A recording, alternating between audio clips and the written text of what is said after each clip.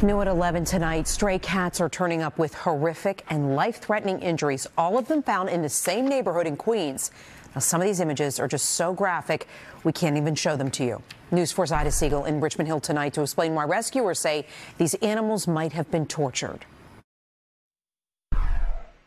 Oh, it's injured too. This tiny cat is a stray who hangs out on 102nd Avenue in Queens. Over a week ago, local rescuers noticed her leg shaking and her paw bleeding.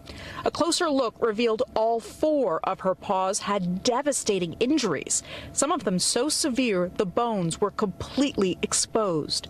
Megan LeCarry at Puppy Kitty, New York City, agreed to take her in. And we're like, maybe she got stuck in something, maybe it was like a crushing injury, and we just had her transported to the hospital where she still is. But then things got even more disturbing and mysterious. 2 more cats were discovered in the same location with identical injuries, a huge red flag. This was not an accident. Oh my God, what did they go through? Like, how did this happen? And, you know, their pain, because you could see it in their face, you know, it's just, and they're shaking, and it was horrible. Megan says she reached out to the police and a detective has been communicating with her. At this point, she says they told her there are no leads. However, the vet who's treating the cats believes they all suffered a chemical burn. I'm worried about abuse.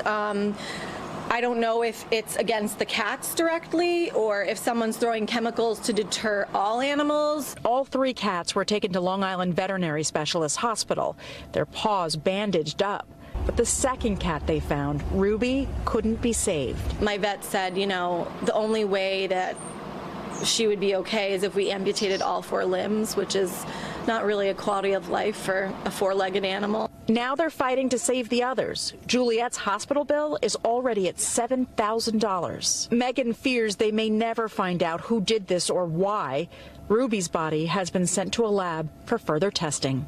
Reporting from Richmond Hill, Siegal, News 4, New York.